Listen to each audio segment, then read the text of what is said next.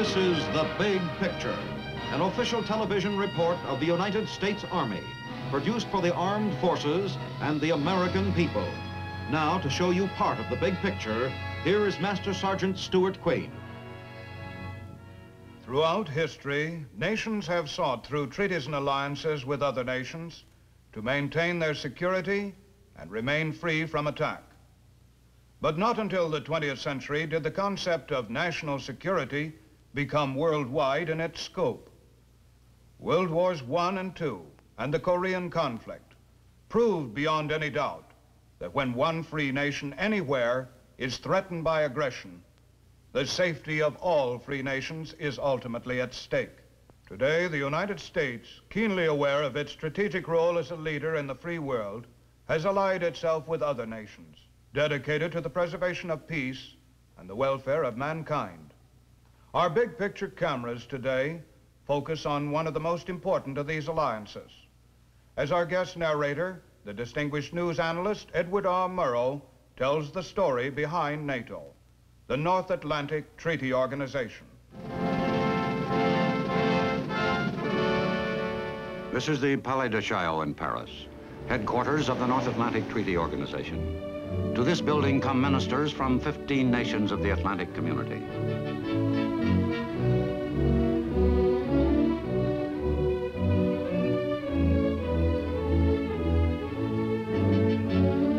They speak different languages, have different cultural backgrounds. The countries they represent vary in size from very small to very large. But here, all distinctions fade. All the languages become one, the language of hope. Why do these nations ally themselves with NATO? Why NATO? And why must this organization continue to exist?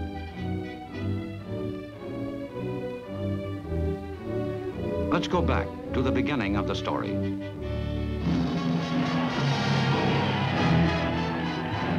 In May 1945, the war in Europe came to an end.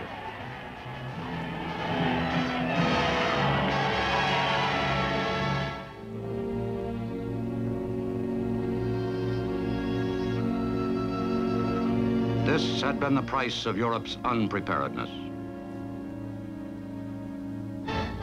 But in May 1945, our hard-won peace seemed at last secure. A few days before, Allied forces from the West had joined hands with the Russians from the East. Their statesmen had met cordially at Yalta and at Potsdam.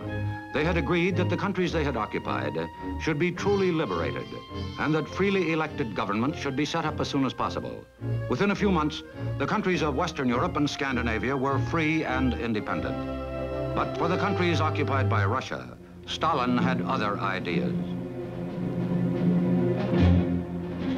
Throughout Eastern Europe, elections were held. But the Russians had placed the communists in key government positions and in the secret police. Within a short time, the non-communist leaders had been liquidated. Russia had swallowed up 8 European countries without firing another shot, other than those of the execution squads.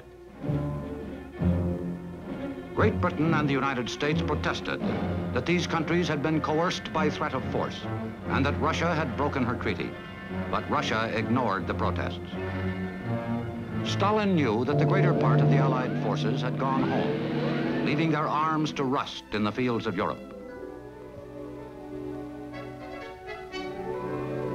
In the West, men were impatient to be demobilized. The war was finished, and they had other work to do.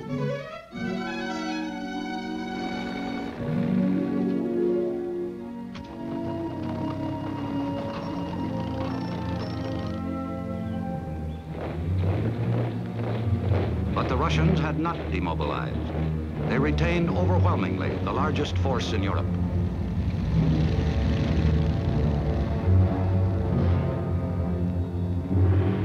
The small group of men in the Kremlin had long ago dedicated themselves to the spreading of communism by all possible means. They knew that an army can be used not only to fight wars, it can be used to intimidate. To the south lay 2 more possible victims, Greece and Turkey. In March 1946, the Russians denounced their treaty with Turkey. They offered to renew it if the Turks would give up part of their territory and allow the Russians to establish bases controlling the Bosphorus and the Dardanelles. The Turks refused. In Greece, the communists had already started civil war. Russia was sending arms to them through the neighboring satellite states to bring bitterness, despair, and death to the Greek people.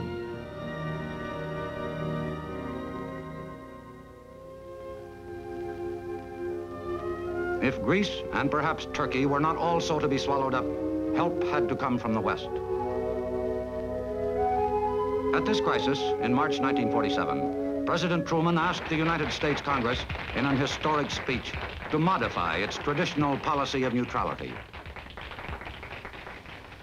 I believe that it must be the policy of the United States to support free peoples who are resisting attempted subjugation by armed minorities or by outside pressures.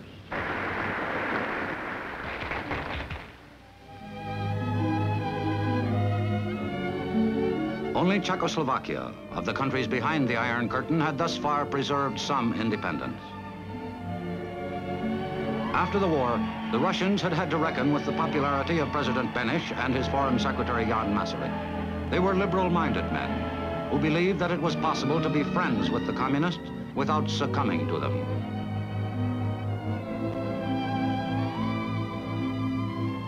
But to the communists, gentleness is weakness. And a country prepared to compromise is a weak country. The machinery for taking over countries had now been perfected. The coup in Czechoslovakia was swifter and more efficient than ever before. Within a week, all opposition was suppressed. There was another victory to celebrate, another victory over freedom.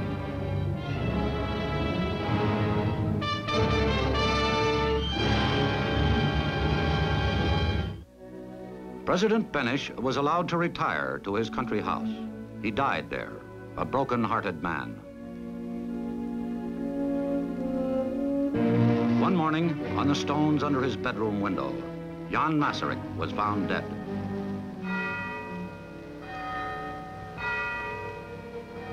Truth had ceased to come out of Czechoslovakia.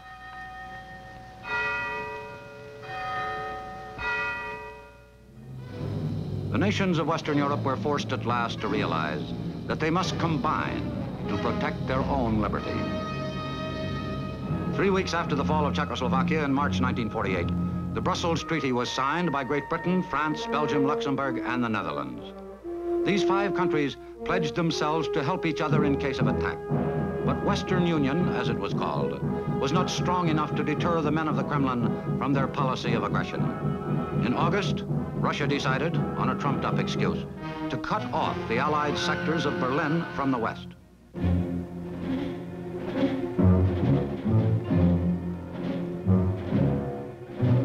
Trains, barges, and road transports were stopped.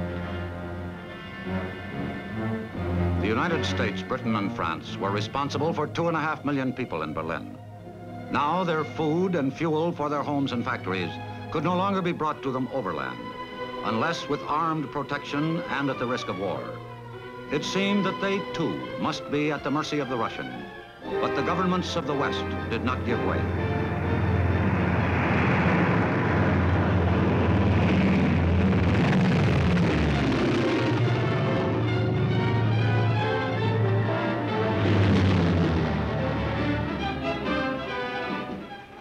The life of Western Berlin was maintained by air on a scale never before contemplated in history. Each day, the prestige of the West rose.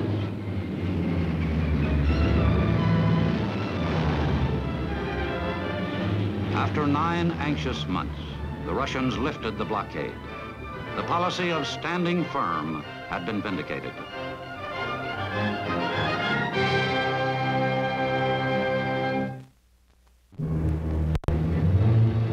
The Russian cynical blockade of Berlin had brought Europe to the brink of war.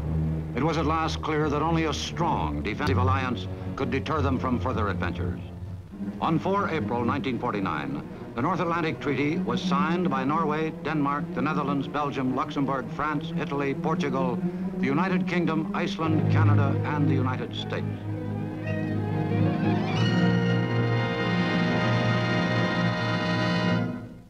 This union of 12 nations became known as the North Atlantic Treaty Organization, or more simply, NATO. They were sworn to stand together against aggression. An attack against one would be an attack against all.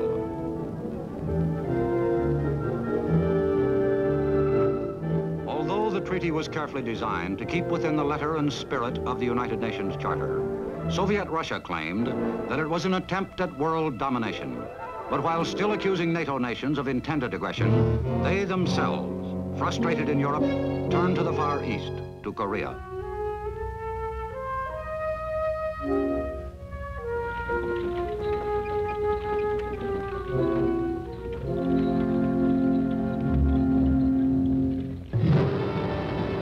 The United Nations sent an army to Korea under a single command to hold the aggressors at bay. It was almost too late. The lesson for Europe was clear. In December 1950, the North Atlantic Council decided to give to a single commander, General Eisenhower, sufficient authority to organize, equip, and train an integrated NATO force for the defense of Europe. The task before him was unprecedented. Though each of the NATO countries would see to the supply and support of its own national forces, the Supreme Commander would be responsible for their coordination into a single international force, a power and a responsibility unique in time of peace. As he put it, he would go knocking at the door of each country and ask, "Tell me what you are willing to do for the defense of Europe." His first call was France, where his new headquarters would be situated. He must first discover whether it was militarily possible for Europe, with her strong individual national traditions, to raise a sufficient force to defend them collectively. On 9 January, General Eisenhower left Paris for Belgium. 12 nations, with 8 different languages and 12 different traditions and ways of life. Of each of them, he could ask similar questions. 10 January, the Netherlands.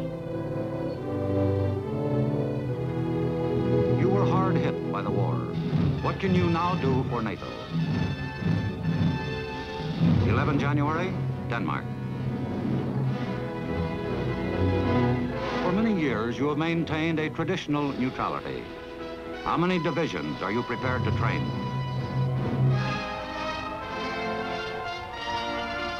12 January, Norway. Your mountains require a special form of defense. Could every able-bodied man be mobilized if war came? 13 January, Great Britain. You have Commonwealth commitments throughout the world. But what forces can you contribute for the defense of Europe? 16 January, Portugal. From your strategic position on the Atlantic seaboard, what help can you give NATO?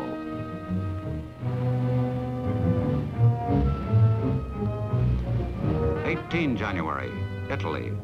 Are you prepared to rebuild your Army, Navy, and Air Force up to the limits set by the peace treaty? 19 January, Luxembourg. You're a small country with a great steel industry. How can you help rearmament?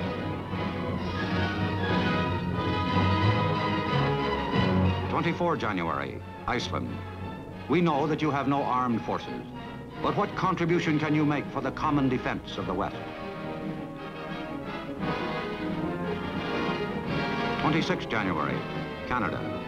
Europe is grateful for the arms you are already supplying. What forces are you prepared to send across the Atlantic? In Paris, a hotel had been hastily found as a temporary home for the new Supreme Headquarters Allied Powers Europe, SHAPE. There, General Gunther was already at work.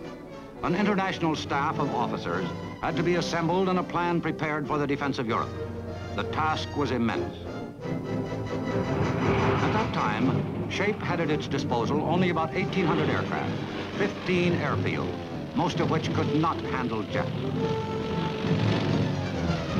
and 14 ill-equipped divisions. Against these forces, Russia was known to have at least 175 divisions under arms and 20,000 planes. General Eisenhower, when he arrived, asked one of his advisors what the Russians needed to march to the Channel. General, he answered, all they need is shoes. So much for the beginning. Yet, in spite of the urgency, when General Eisenhower and his staff sat to plan, they planned for a long haul, for they realized that if democracy were not to destroy itself by its very efforts for defense, the build-up had to take time. All the plans of the military would come to naught without the overall long-term planning of the civilians, the representatives of the NATO nations, and NATO's permanent staff.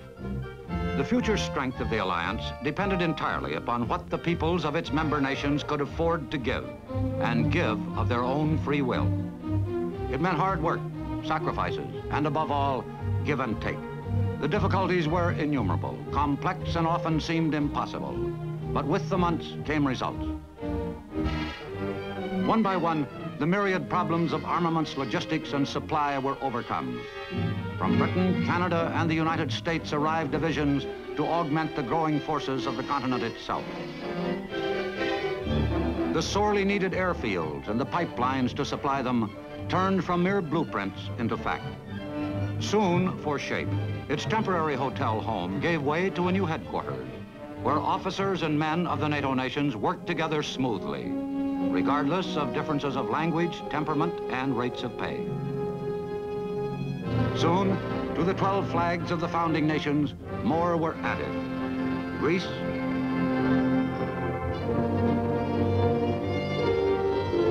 Turkey,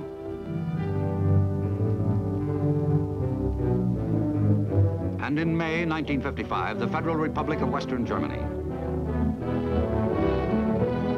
New allies that brought new strength to NATO.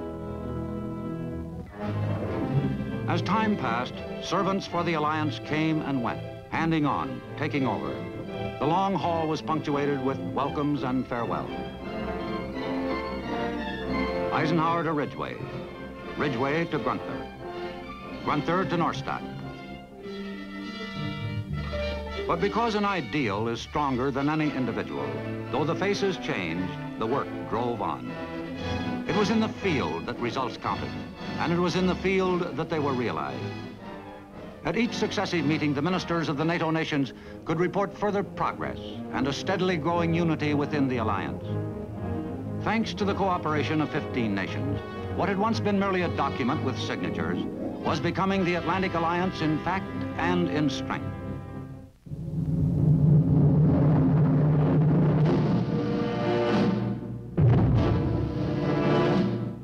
Steadily, the clouds of fear that had hung over Europe were lifting. Vigilance and readiness were paying off. Surprise and disunity amongst his victims, the strongest weapons in any aggressor's arsenal, were no longer available to him. Each day found NATO stronger, more prepared, and more confident. Though the strength was not yet what NATO would have liked, already a would-be aggressor must count the cost. For now, should attack come, the Atlantic allies could call in their defense not only upon conventional weapons, but also upon a whole new arsenal.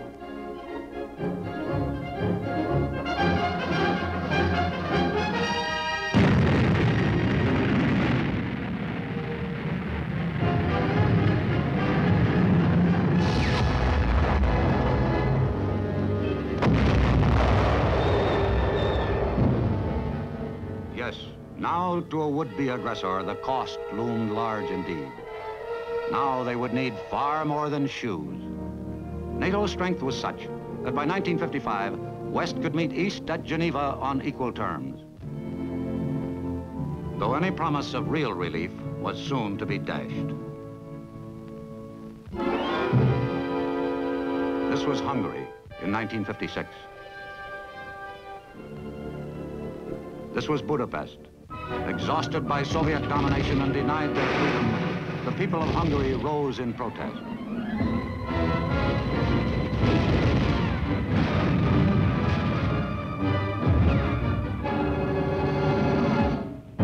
But without allies, heroism is not enough.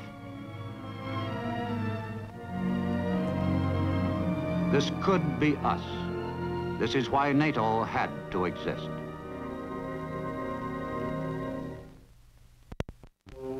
The members of the North Atlantic Treaty Organization, gravely concerned over increasing Soviet military power, gathered in Paris in December 1957 for a crucial conference.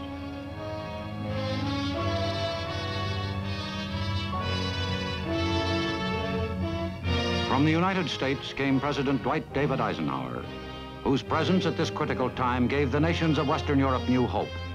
For Ike, this was a homecoming.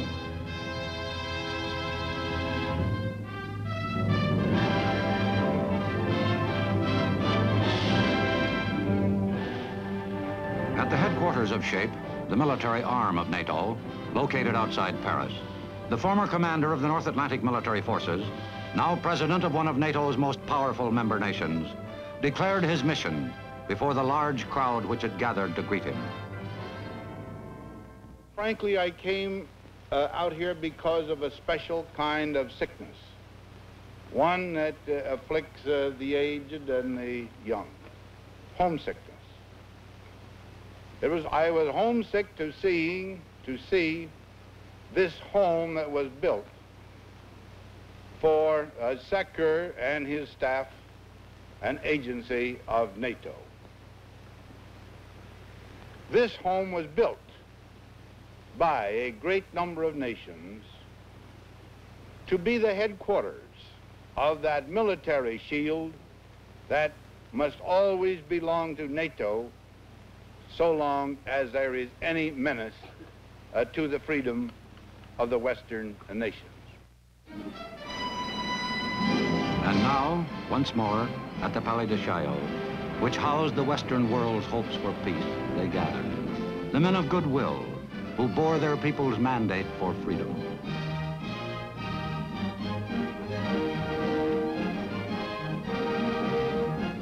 This was the first NATO meeting attended by the heads of the 15 member states. This was a summit conference calling for highest level consultation. Basically, two critical tasks had to be accomplished: to shore up NATO and to counteract an intensified Soviet propaganda offensive.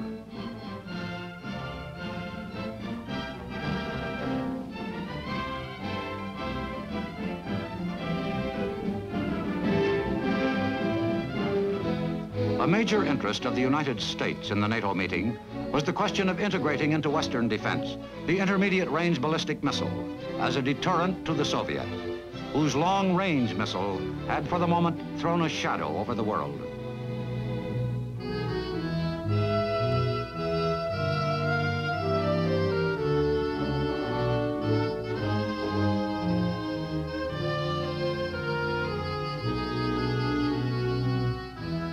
The 15 heads of states attending this vital NATO meeting represented 450 million people, whose lands covered a total of almost 8 million square miles of the Earth's surface. Differences were to be expected, but on one point there was complete agreement: the core of the NATO partnership. An attack against one was an attack against all. In order to live in peace together, all were resolved to defend themselves together if necessary. Many of the nations of Western Europe felt that political, not military action was the answer to the latest Soviet threats. Others believed that NATO should be interested as well in broader problems and looked to the United States for support of their national positions.